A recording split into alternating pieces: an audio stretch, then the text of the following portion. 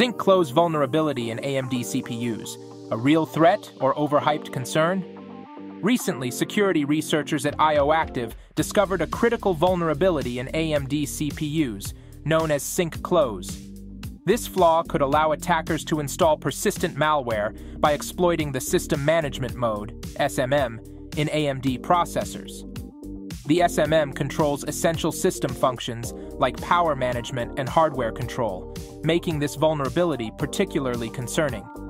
But is the threat as severe as it seems, or is it being blown out of proportion? What is the Sinkclose vulnerability? The System Management Mode, SMM, in AMD CPUs operates with high privileges, controlling essential system functions beyond the reach of regular software and antivirus programs. The Sinkclose vulnerability could enable attackers to install malware directly into the CPU's firmware, making it undetectable and capable of surviving a full system reformat. This type of attack, known as a firmware rootkit, is especially dangerous because it operates in a layer that most users and even IT professionals rarely check or consider vulnerable. The real danger: why Sinkclose is a serious issue.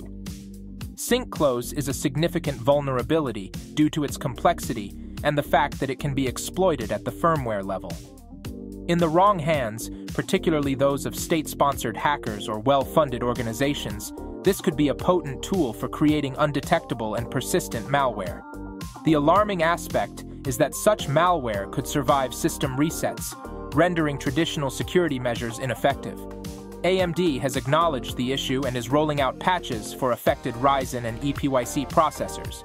However, the deployment of these patches depends on motherboard manufacturers and Microsoft, meaning it could take time before all users receive the necessary updates.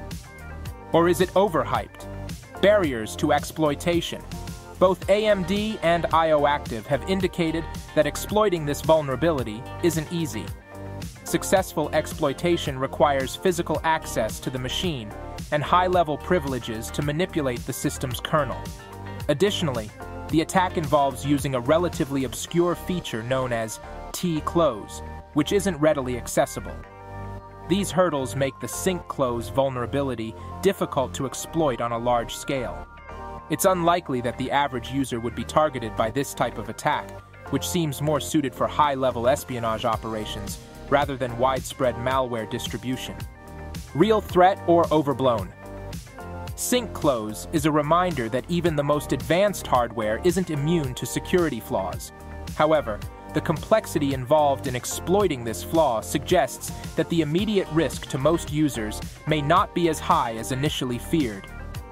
AMD is working on resolving the issue, and in the meantime, users should stay vigilant with firmware updates and maintain good security practices. Ultimately, Sinkclose represents both a real threat in high-security environments and a vulnerability that is unlikely to impact the majority of everyday users. Keeping systems updated and following best security practices is key to minimizing risk. Hey adventurers, every subscribe is a step forward in our quest. Join us by hitting that subscribe button and help us unravel more secrets of our amazing world. Your support is our greatest adventure. Thanks, and see you in the next exploration.